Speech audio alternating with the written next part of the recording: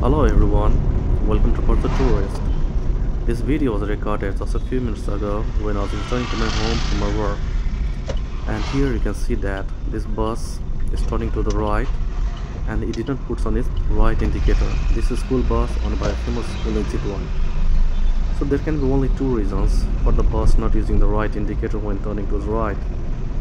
One, the driver did not have any idea about the uses of indicators, or the second reason could be the indicators of the bus were not working. So what if the reason is it is only an excuse?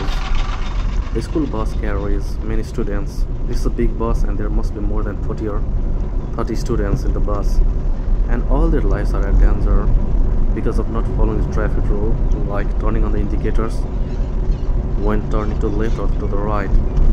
So this is my request to all the school owners and the principals and the board of directors. Please make sure that your school buses are in condition and they are well maintained and all their lights are working properly, and also get your drivers trained, because we have had so many news where school children they get killed in bus accidents involving school buses, or when the students they cross the road at the wrong place on the wrong time. So that's all for today, and let us all drive sensibly and be responsible citizens. Have a good day. Bye.